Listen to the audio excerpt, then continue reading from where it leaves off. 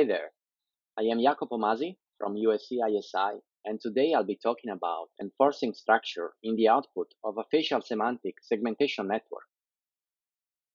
We propose to enforce structure through smoothness in a fully convolutional neural network using consensus constraints on the output logic.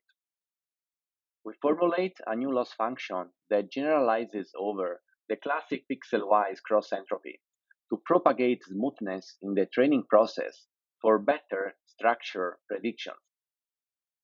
We offer state-of-the-art results on the Caltech occluded faces in the wild with fewer artifacts and less sparse occlusions.